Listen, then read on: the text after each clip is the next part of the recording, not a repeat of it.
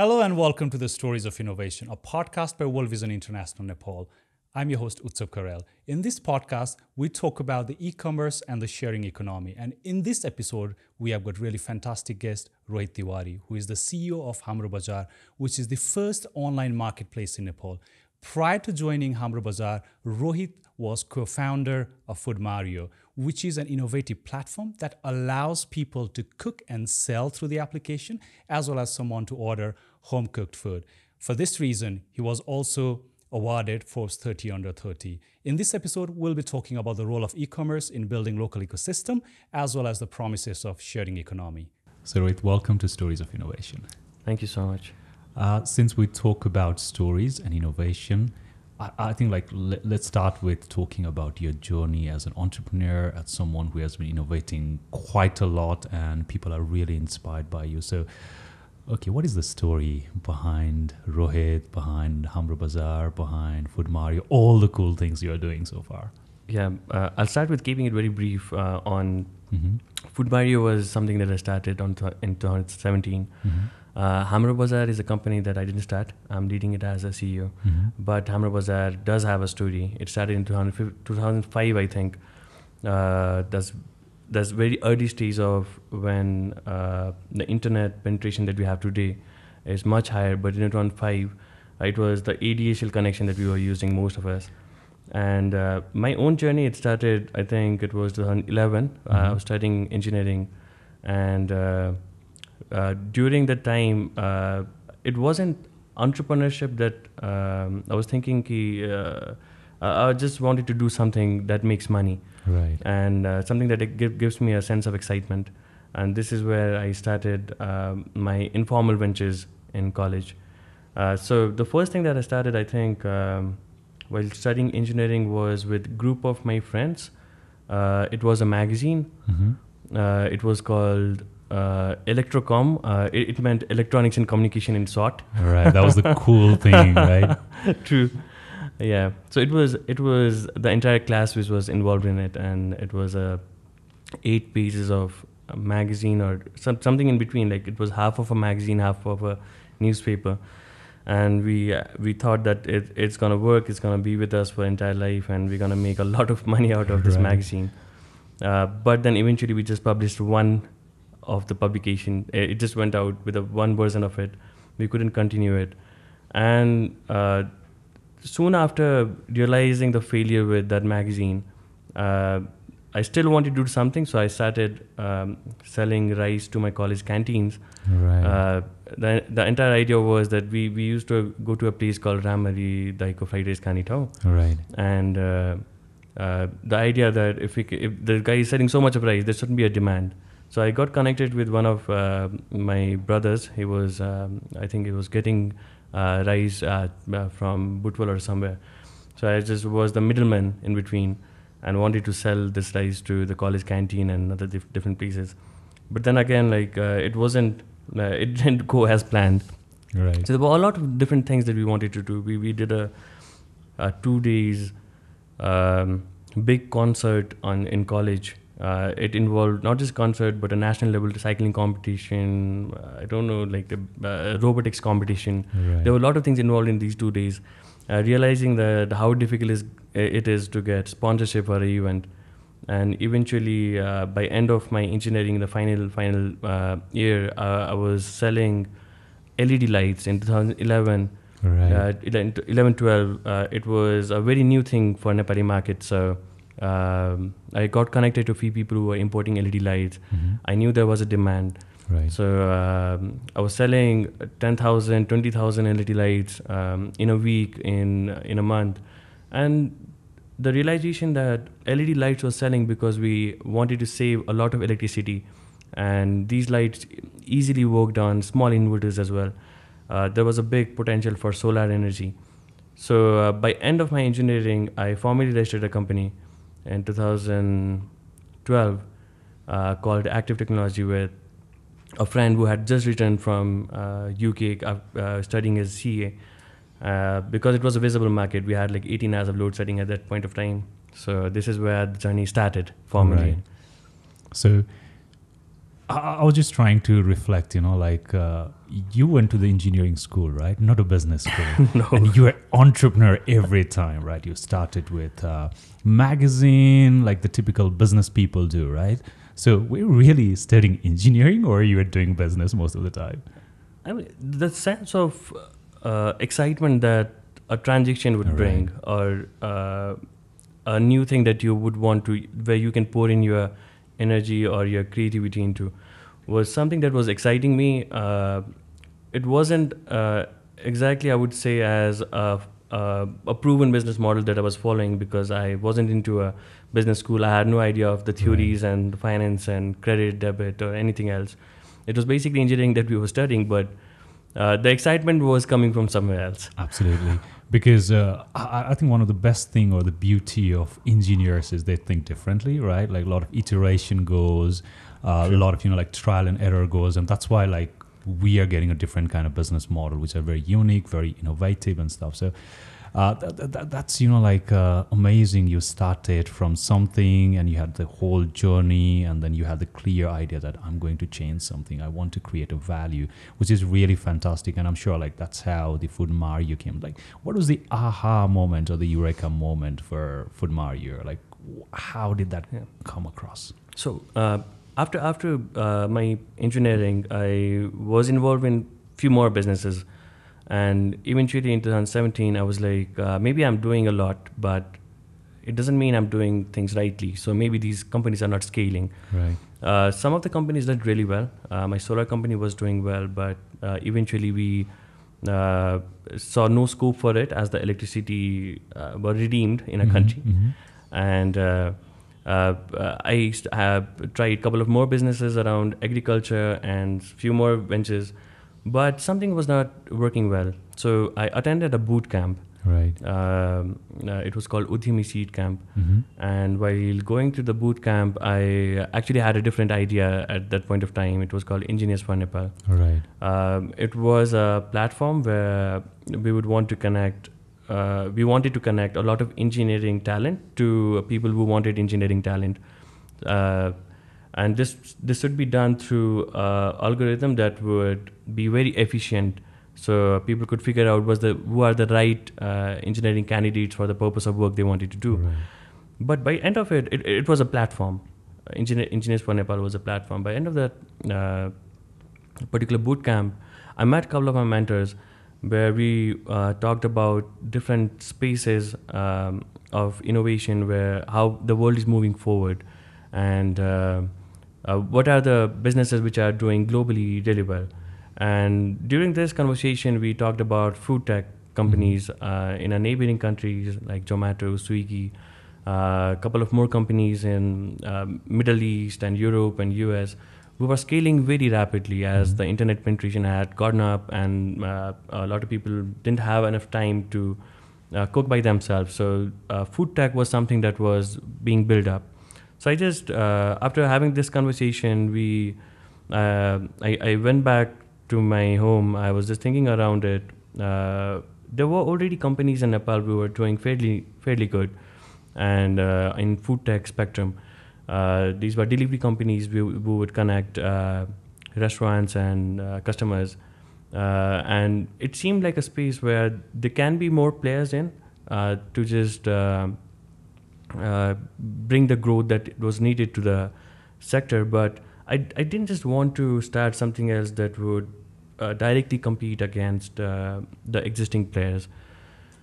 So just thinking around it, there was a thought on if the kitchen that we have in homes can be utilized to cater to a wider market, Right. or a lot of people. So just thinking about it, at that point of time, I was realizing the fact that we spend so much of money to build kitchens. I mean, like it not just the build up, but the land itself. Like real estate is very expensive. So much of space, so less utilized, and it just used thrice or like 4 times a day. And then, in particular, our subcontinent, people who were born, I would say, before 80s, they preferred to stay at home. Right. And the primary skill that they had accumulated over 20, 30 40 years of their life was cooking for their family, friends, relatives when people would gather. And they were mostly appreciated for the food that they made. Absolutely.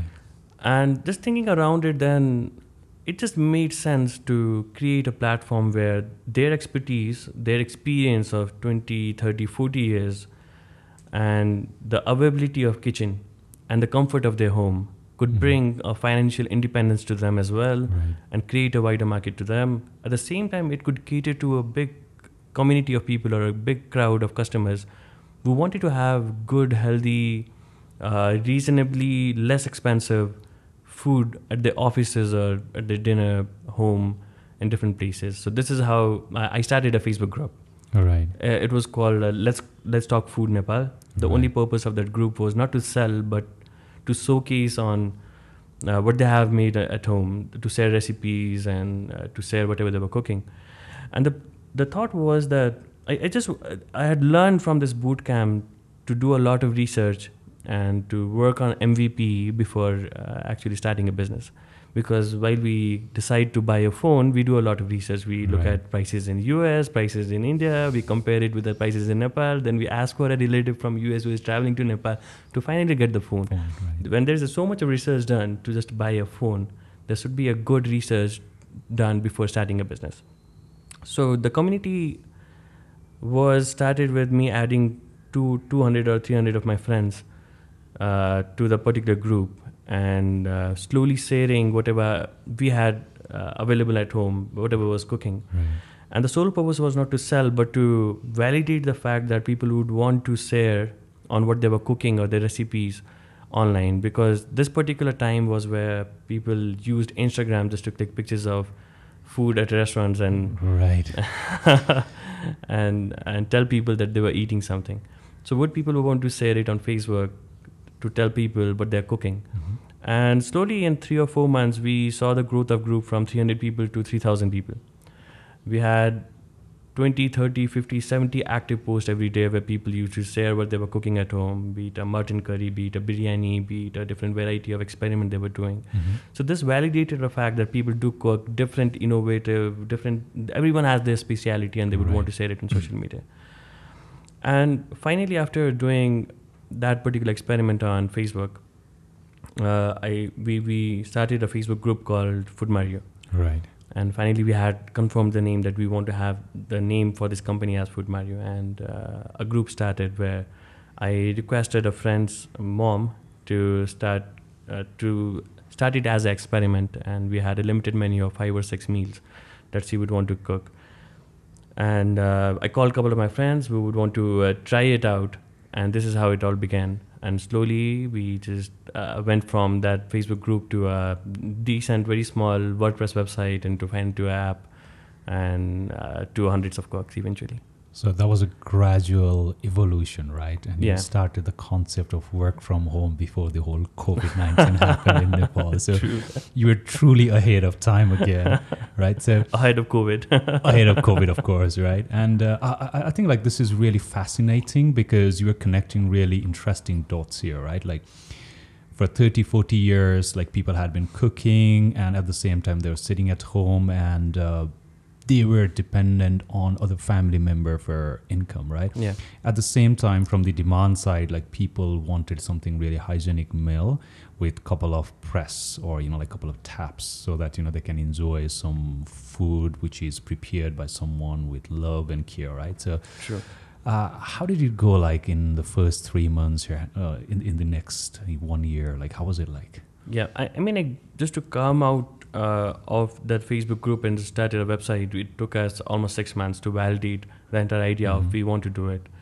And for us, I think first 3 months were very difficult. The first couple of weeks or a month of progress you see from 2 meals to 4, 4 to 8, 8 to 16, and you tend to think that this is never going to stop. This is just going to grow. But there comes a point where you're stuck with a number. You can try so much. You can think around it. Everything is working perfectly right, but the meal wouldn't cross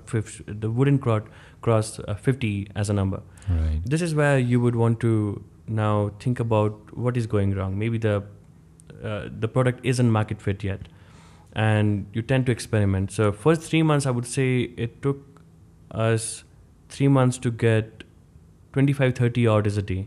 Right. And this was where we were stuck. And we were trying to figure out how to scale up from this 30 as a number. Mm-hmm.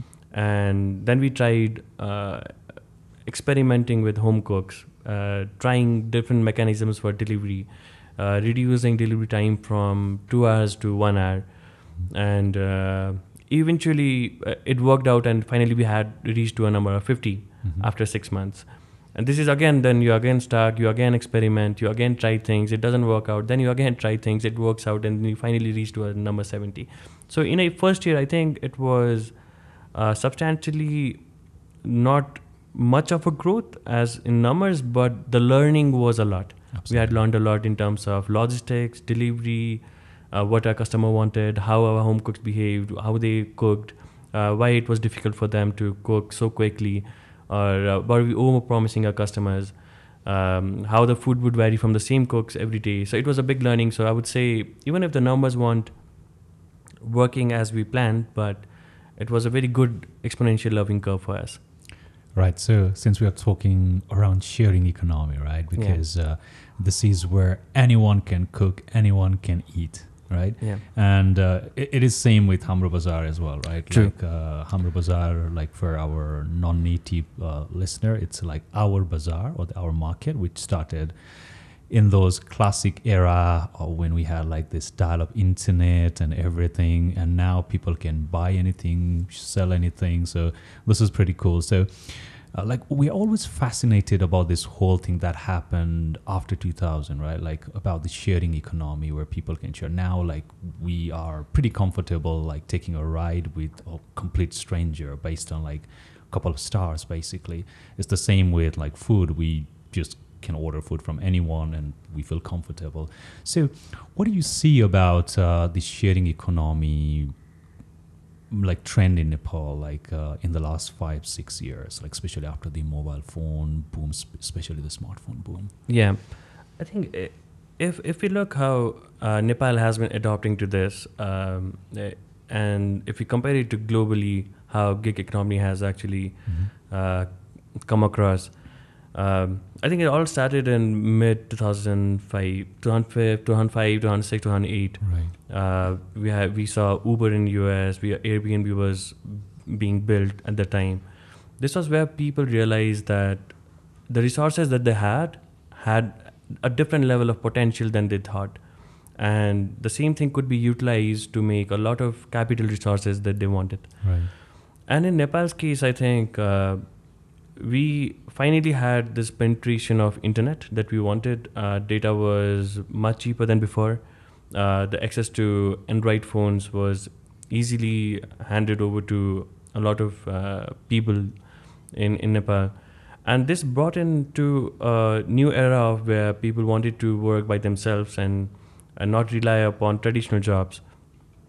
With Hamro Bazaar, if you look at how Hamro Bazaar started in 2005, this was based on a problem that the founder faced. I just had this before I got to work as a CEO for Hamro Bazaar. I was having this conversation with the founder, and he said as he came back from abroad after studying, he wanted to sell his mobile phone. He went to New Road, right?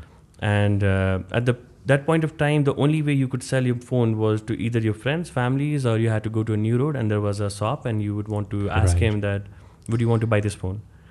And most likely, I think I could be wrong with the figure, but he said that he bought that phone for I think 6,000 or 7,000 rupees. He had used the phone for 3-4 months. He went to this shop and said that he wanted to sell this. The person said that you have to leave the phone in the shop for a few days for the customers to come in, and the price would be 2,000 or 2,500, which he's gonna get. Wow. So this is when he realized that maybe it's time for him to start a platform, a classified place where people don't have to travel to New Road. They don't have to wait for a customer to arrive until his phone is sold, and he would get a fair price. And this is how Hamro Bazaar started. And that particular concept, I think, even globally, if you look at it, I'm very sure there were few players, but not a lot of them. Right. And these people were basically connecting sellers to buyers with as thin of as a layer that they can be. And this is how the journey began. It started with electronics. Eventually, the founders added automobile, real estate, and eventually 22, 24 different categories within Hamra Bazaar. So the journey of gig economy, I would say, had started in early 2000s itself in Nepal. Mm-hmm. And looking at last 5 years on how we have seen the growth with ride sharing, with a lot of e-commerce, marketplace, even Facebook going to marketplace. Mm-hmm. And it seems like there is growth in folds that we see every year. And it's going to be carried on for another 5 years.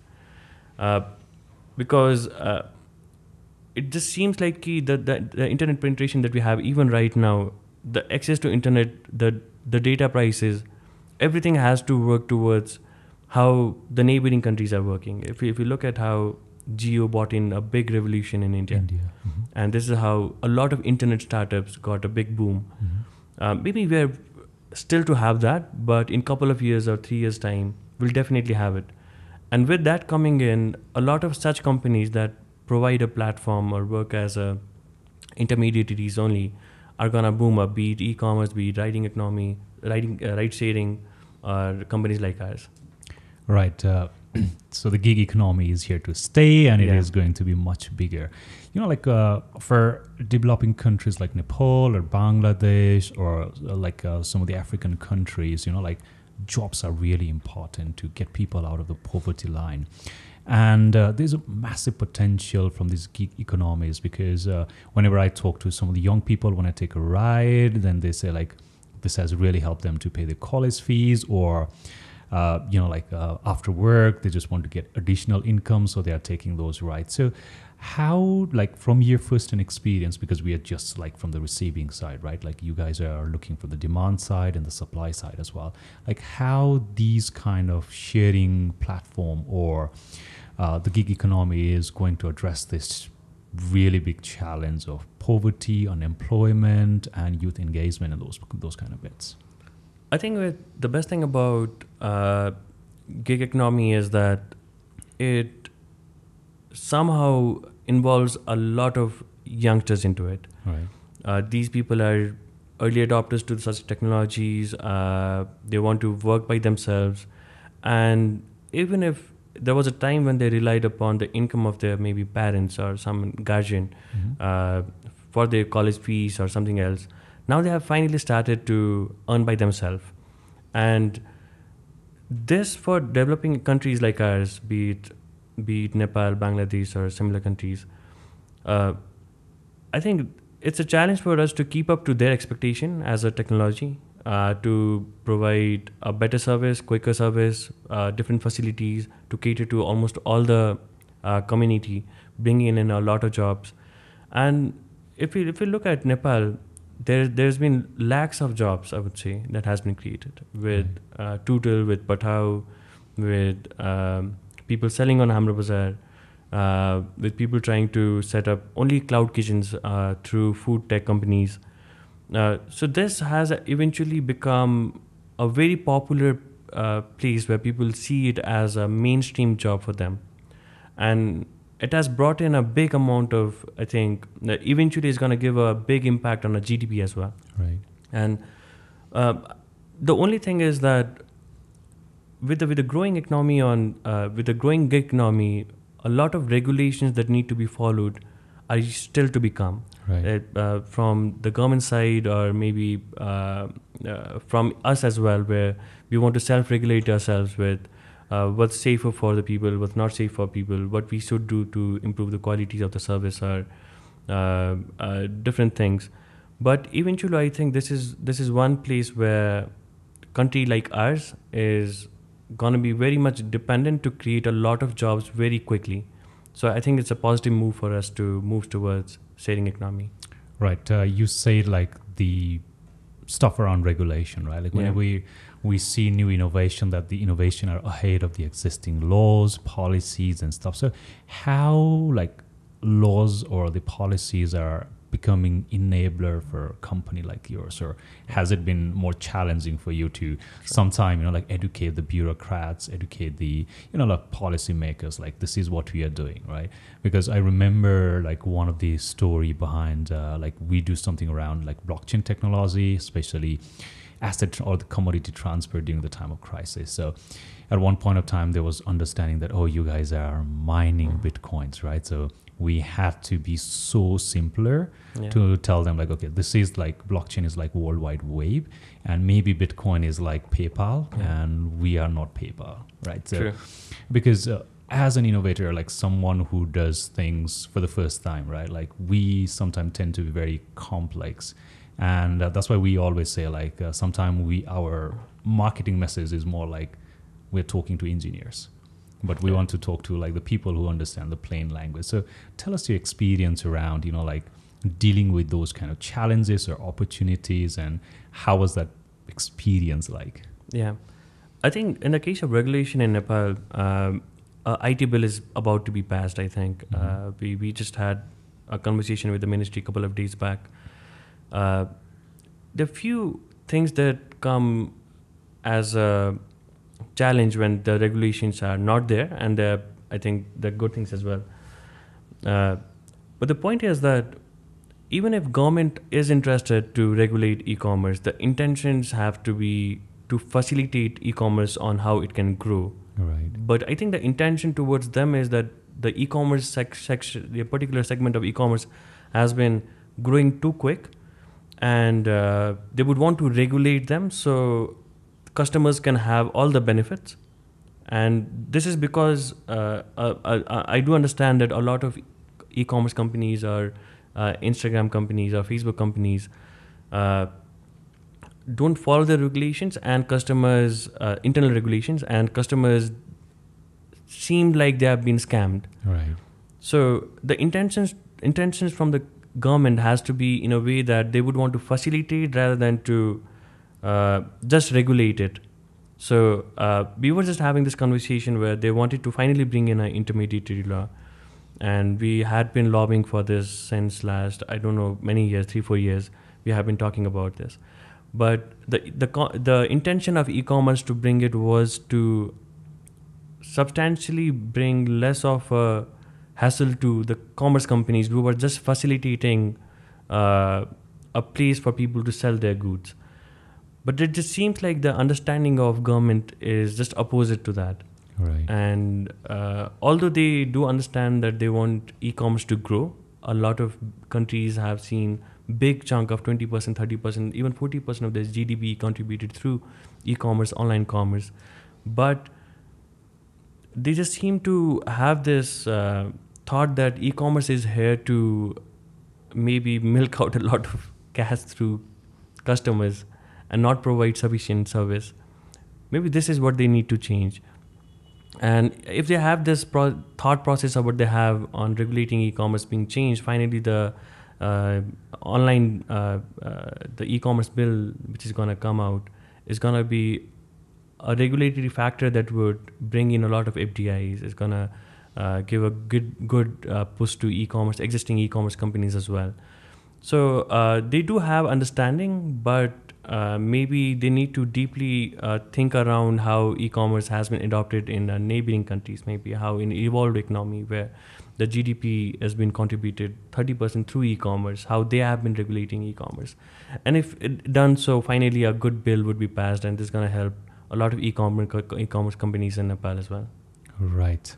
I think there are like so many exciting things that are going to happen, and it is great. Like e-commerce companies themselves are pushing for regulation, which makes it more enabling condition, because like big brands, of course, they are like self-regulating themselves and they want to protect the consumer rights as well. So this is great, because right now we are seeing like a lot of sellers in like selling informally, let's say in Facebook or Instagram, right? And it's always funny, like people are posting saying like PP or the price please is kind of a basic thing what is happening. So you have to deposit the money, you don't know the seller, whether they're registered or not. So these are some of the challenges the big companies like yours are trying to address by lobbying the government. I think that this is really great to establish the amount of trust right? Because at the end of the day, that trust is something that really matters in business. So this is fantastic. So since we are talking quite a lot around emerging technologies and how entrepreneur like yourself has been tapping into those emerging technologies, right now, if we don't talk about some of the emerging technologies like AI and then big data, then I think this conversation will not be more intense, let's put it that way. And when we look into like the industrial revolution, right? So first, second, and third really helped the global north in terms of producing, in terms of being a leader in like creating social value as well as the capital. But now when we look into the fourth industrial revolution, which we have been seeing, especially after the internet boom, then this is where like anyone can become a unicorn company by just sitting in the laptop, with a decent internet connection, right? And now we're talking about artificial intelligence. Like the other day I was reading something around, the AI even produced a formula or like some chemical thing where, the plastic itself eats itself or something like that. So that can solve the issue of microplastic. So how do you see the trend of AI and how that can be really powerful tool to solve some of the pressing issues related to education in country like Nepal or emerging countries, or health and nutrition issues, or something related to entrepreneurship or unemployment? I think for the good thing about countries like ours is that we finally have enough of, I think, people who know how to code and work on data, create algorithms, work around it. So I think for us to foster it, at first, I think the steps from, if we look at around education, the first thing that we need to do, that I'm very sure a lot of companies are doing, is to first digitalize whatever they know, and digitalize things that can be analyzed eventually. And somehow, finally, if we have enough data, we can work on ML to provide good enough analysis on how we have evolved till now, and this is where we are going. And to have that information with thousands and lakhs of students that we have right now can actually help economy like ours to know where the future is. Right. If you look at for the commerce, the importance of data to be used rightly, the privacy issues to be catered rightly through government, through IT bills. Right. And for us to assure that with so many choices on internet, with lakhs of products, with thousands and thousands of sellers, to bring in what the customers want easily to them within the confinement of 6-inch screens that they are browsing through is something very important. This just saves a lot of effort, time of consumers to browse stuffs on internet. And with data and analyzing it, it just makes the process much faster, easier for people to use. I do see a lot of companies working towards it. I think a lot of, I think banking is soon going to see a lot of loans being passed through these credit scores, which have been accumulated through them in last so many years and been processed through an algorithm that companies are making to assure it's a safe loan, to have less credit risks. And I think all the sectors are seeing a change of itself. The computation that was so difficult in, if you look at 5 years, 6 years back, had to be done through so many people. The resources that the company would need has been simplified by 100 times, 200 times, 300 times. And whatever would just take 7 or 10 days to be done, now is done in a minute or two.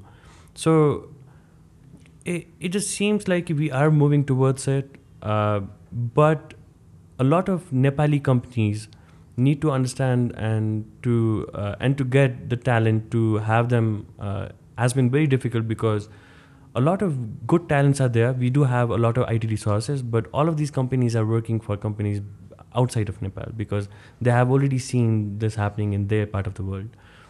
So it's important for us. I think we're working towards it as well. A lot of companies are working on it. We will definitely see a lot of changes and importance of data for businesses. And definitely with this, we need good regulations from government side as well for them to see that the data is not misutilized and what the misutilization of data can do for customers. So I think we'll see something really good in the next couple of years with data and AI.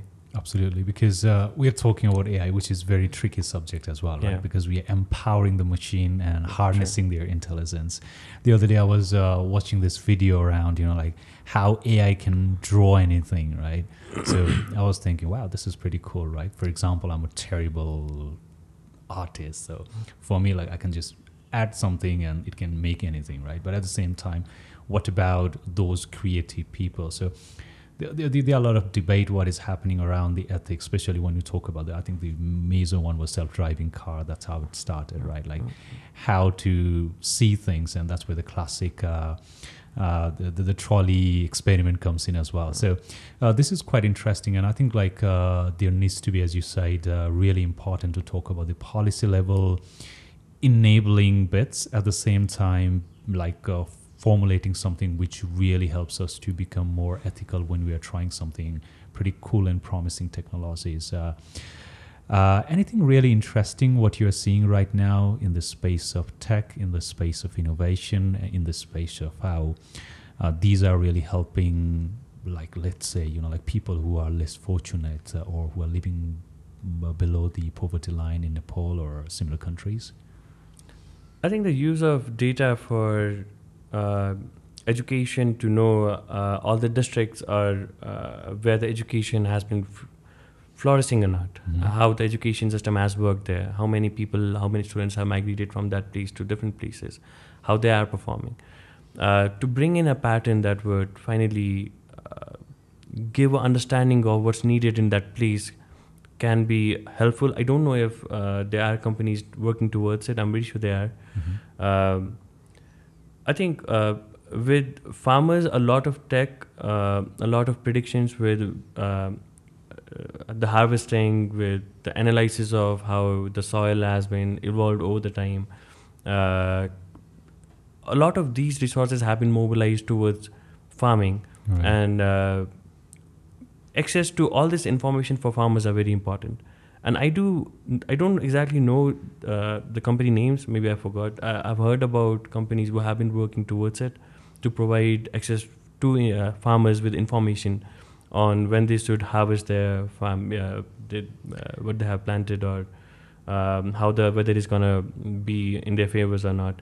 And this is definitely helping them with coming out of the problems that they face before getting access to data. Right. Like we had been talking with one of our tech partner called Prixa Technologies. Like they support us quite a lot with blockchain technologies, but at the same time they're experimenting something around a micro sensor in soil, right? In I think it's province 5 or the Lumbini province, where they are working with the local governments to install those facilities, and they take all the data around, like geography, the soil stuff, all the rainfall and stuff, and then they tell farmer like what to, harvest, or like what to basically plant and when to irrigate and those things. And they were sharing this statistics around year on year, like the farmers saw 30% rise in productivity. And that's where I was like, wow, this is something where the power of AI is. Like you continuously feed those information and they analyze and they become much more smarter. True. So a lot of exciting things are definitely going to happen around it. I just wanted to talk about, since we are talking about the emerging technologies, and we started with your journey and so many things we have talked so far. Let's talk about failure. This is one of the favorite topics because I've failed so many times in my life as well. Like I tried to be an entrepreneur and I failed, I must say, terribly. But I'm really glad that it failed, because I learned so much from the process. I wanted to be in fintech at one point of time. Back in 2017, like with the whole dream of revolution, like shaking the industry and, like coming up with the credit scoring, like making all this swipe thing easy and all the cool thing, right? And then I realized like maybe I was ahead of time, maybe I didn't do enough, but like those were really powerful learning for me. Even still, I refer to some of those things because they were some of the emerging topic I was passionate about. So in like southern world, or let's say especially in South Asia, people don't really talk about failure, right? Because failure is something that is perceived as you are weak, you have got some fault, and people are not open to talk about failure until and unless you become super successful and you want to share your inspiring stories. That's how it works. So how do you see like failure and entrepreneurship? Yes, like people like yourself has been learning quite a lot from the process. It has been iterative and you have ended becoming really successful in this avenue. But at the same time, there are like many people who have failed and then they just quit, right? There's always this joke we crack upon, like young people, like they are really passionate, they want to become an entrepreneur. If you go to any business students, then they say, I want to be an entrepreneur. And once they fail, they go to Australia. Right, so that's the joke we always make around. So how do you see like the perception around failure has been, is it changing, or like how people are digesting the whole issue of failure? I think, yeah, eventually, if you look at how people have started perceiving failures as, has changed eventually. I think today, if you talk about failures, people do understand that maybe at least the person tried, definitely has learned a lot. If you look at our pattern of recruitment as well, when we hire people, if we see the person has tried their own company, has worked for the particular product for a year or two, we want them maybe more than anyone else, because we do understand what comes with failure. There are a lot of things that they were involved in. There's a leadership skill that they have eventually gotten into. There is a deep understanding of what they were doing, how they failed, and this brings in the kind of skills that usually people don't get if they don't start. Right. And so people have started taking failures positively, but I think if you look at not every failure is good if you don't learn. Right. So even if the understanding of failure has to, it has to be in a way that people learn from their mistakes. And if I look at my first few 3-4 informal businesses or something that I wanted to do while I was in college, I learned to fail. I learned to study my failure, and this brings in a different kind of trouble. You again fail with the same mistake. So when I started my first company, I knew that I wasn't very good with managing cash flow and writing records of my transactions. And I didn't learn it in my last 2-3 failures. I didn't learn it with my solar company. I eventually had to again fail with my goat farming that I did with the same thing. So the important thing is people do fail. Obviously, when they try, the possibility of failure is always high. But every time the person should fail, they should tend to learn from everything, so they don't repeat it over and over again, at least not in the short period of time. And so even the understanding on how to document things, why to document things. So because you cannot remember everything as you start a business, and the importance of documentation is when you look back in time, you look at the records, now you finally know that, oh, what I tried a couple of years back, this is because we failed, or this is where we failed, this is where the failure started, and not to reflect the same thing back in the other company. So there is a process to how to learn as well, and to figure out the process and to grab everything out of the failure is very important when you fail. Absolutely. That's why we say like fail fast, learn fast, right? Yeah. That's why like when we say like, I think like we are blessed to be in this innovation space where we are funded to fail and learn from the process, right? Yes. And we say like, but at the same time, you have to be really, really accountable of what you are doing. True. Right? So that's why like normally people say, oh, innovation fails and you learn, but like we don't tend to really learn. So this is something we are trying to learn from other colleagues as well, because instead of making 1,000 mistakes, we can learn from 100 mistakes made by others, right? So, True. This is something we are working on as well. Like we are having really interesting conversation now. Like I would like to move more around like private sector like yourself, because we are more into the humanitarian sector. So our main mandate is all around creating social value, especially creating impact for the people who are vulnerable, right? This is where, like, if I look from the entrepreneurial perspective, then I don't see financial motive to get into these categories, right? Yeah. So, but at the same time, the private sectors are like generating jobs, creating more vibrant economy, right? So we talk a different language. For example, you guys say customers, we say beneficiaries, right? Yeah. We have got different jargons, and I'm sure like for example, MVP first is most vulnerable people. For you, it's like minimum viable product, right? So we speak different things, but at the same time, we really, really think that private sectors are there to sustain. So if we do something, and in order to make sure that it goes long term, we need to partner with the private sector.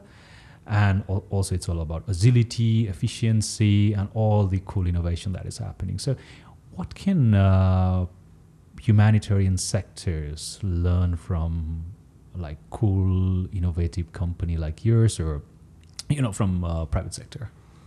I think the one thing that that has come across my mind that is private companies, the biggest focus for us when we start a company is the sustainability, to bring out a product which is profitable, but at the same time we can use those profit to sustain our growth. And eventually, if you look at most of the tech startups globally, most of them actually don't make profit. Right. These are like running in no profits for years and years. And this is to fuel their growth and still be sustainable, and to figure out the right unit economics for the particular model or the product or services they're offering. So maybe different organizations like yours can work upon how, keeping in mind how to work very leanly to make sure that you're spending as less as possible to get the highest output. So the sustainability of your organization, if was expected with a particular cash to be for 6 months, now it's 8 months. Right. And this is how startups usually work. So maybe this is one thing that organizations can actually learn on how to increase the runway for you as well. Perfect, because there's a thing called value for money, right? True. So the more you become prudent, at the same time not compromising with the quality you deliver, that's something definitely we want to learn. Since, this podcast is around, like, we talk about the innovation in Global South rather than like all the usual things that's happening in Silicon Valley, or let's say in London or in Frankfurt, right? And do you have any message for our listener, like beyond Nepal, who are really particularly interested around like all the cool innovation happening in the Global South because of the internet, because of all these amazing things that's happening right now? Yeah, I think in the sense of innovation or how we cater to the creativity, I think it's as equal as to West. The kind of startups that we see in Silicon Valley are as innovative as the kind of companies that we see in Nepal or the countries that we have, neighboring countries as well. And there is no difference between how people can think. The only difference is the kind of resources or the initial investment or the kind of runway they get or as we get. But we are eventually making up to it as well. Right. We see a lot of VCs coming in. We see a lot of angel investment happening. I see a lot of tech-based startups in Silicon Valley finally outsourcing a lot of tech things to us to work from India, from Nepal, from Bangladesh.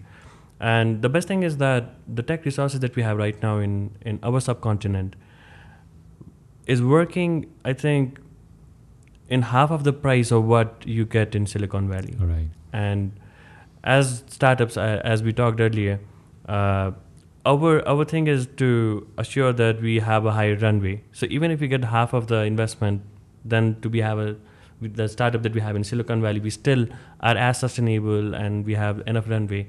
So maybe it's time for the global VCs and global people, angel investments, to seek for opportunities in our subcontinent to see how we are growing with the internet, with the population, with the young set of people that we have here.